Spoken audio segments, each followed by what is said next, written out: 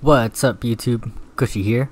In this video, we're going to be going over some things I wish I knew before playing Ghost of Tsushima. I've been super hyped for this game for a long time now, and now that I've played it for about a couple days now, I want to share a couple of tips and tricks with you guys. So with that, my first tip is to play around with the photo mode. I swear half of the time of me playing this game has been just taking photos and videos. I mean, check these out.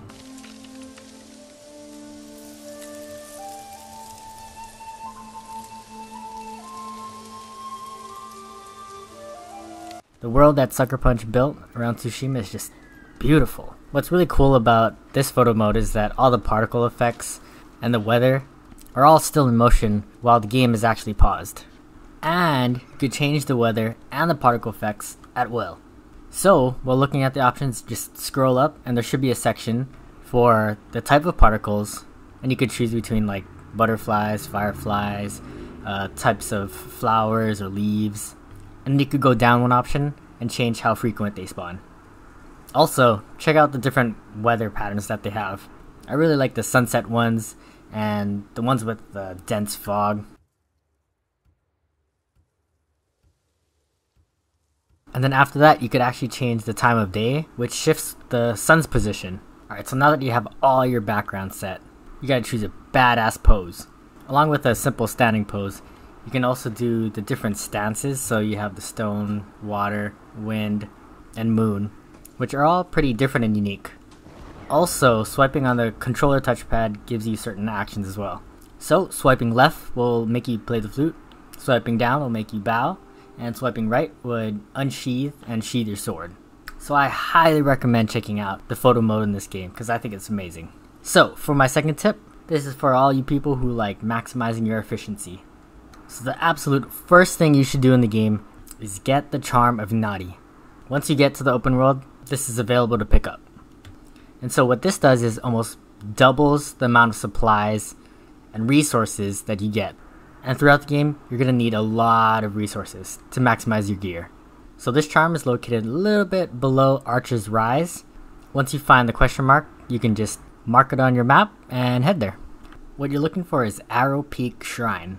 Once you get there, you have to go through a little bit of platforming, and once you get to the top, you'll be rewarded with the Charm of Nadi. And this leads me up to my third tip, and this is for all you achievement hunters out there. So once you collect all your supplies and resources, try to save all your upgrades for your Sakai armor and your Sakai katana. Fully upgrading your katana unlocks the Perfect Storm trophy, and fully upgrading your Sakai clan armor is needed for the trophy All in the Wrist. As a side note, you don't get the Sakai clan armor until the second act. So what I did was focus on main missions throughout Act 1 just to get to Act 2 and get that armor. Onto my fourth tip, and this is to just explore.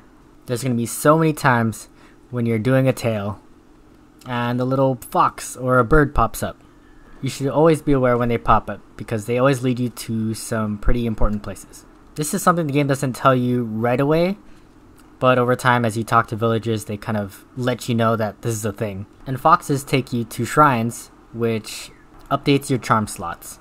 And then birds usually take you to either hot springs, the start of a new tale, collectibles, or even just scenic views. And finally, for my last tip, and this is to do the tales in order. So for example, a couple of tales are broken down into different parts, but for some reason you could find them and start different parts of the tales. This doesn't break the storyline at all, as most of the missions are interchangeable. I just wish I did them in order so that I got the story in the order that the developers wanted to tell it. This also really confused me at the beginning because I did a mission which was marked as the 6th of 9 parts, thinking I could finish the quest line a little bit earlier. But after I completed it, I also saw that there was a 2 of 9 for the same tale. So I thought my save file was corrupt or something. So just keep that in mind so you don't get confused. And that's all for my tips and tricks for you guys. I've been really enjoying this game, and I want to share as much information to you guys as possible so you can enjoy the game as well. So, if you liked this video, give it a thumbs up, and if you found any of this useful, please subscribe so you can always come back and find these tips when you need it. Thanks, and peace.